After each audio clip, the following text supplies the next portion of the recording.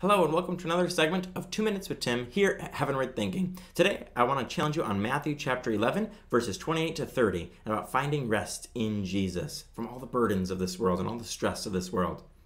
So in verse 28 it says, "Come to me, all you who labor and are heavy laden, and I will give you rest. Take my yoke upon you and learn from me, for I am gentle and lowly in heart, and you will find rest for your souls. For my yoke is easy and my burden is light." So we see here in Matthew chapter 11 a unique perspective on rest. Usually when we think of rest, we think of just relaxing, maybe doing what we think is fun or just stress-free, taking a load off by just sitting back and relaxing, maybe putting our feet up on a couch and just relaxing from all the stress of the world going around us. But we see here a different perspective from Jesus, a different perspective here in Scripture.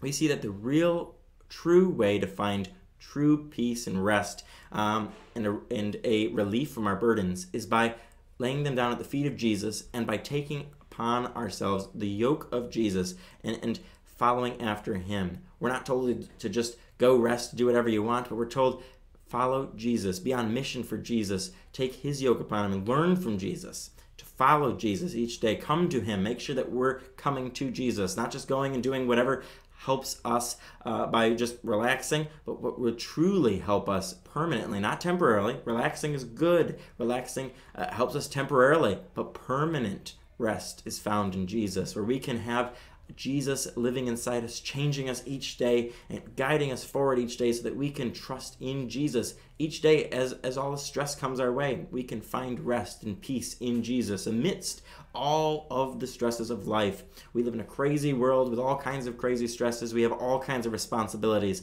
But if we follow Jesus and do what he has asked us to do, he will give us true rest and peace as we follow him. And he'll be there each day to get us through all the stress of life. So I hope you'll do that this week. Really follow after Jesus and learn from him and find rest in him. Embrace him this week. Get in your word, get in your scripture. Pray and seek the Lord, who will give you rest as you pursue him. And join us next week for another episode of 2 Minutes with Tim here at Heavenward Thinking.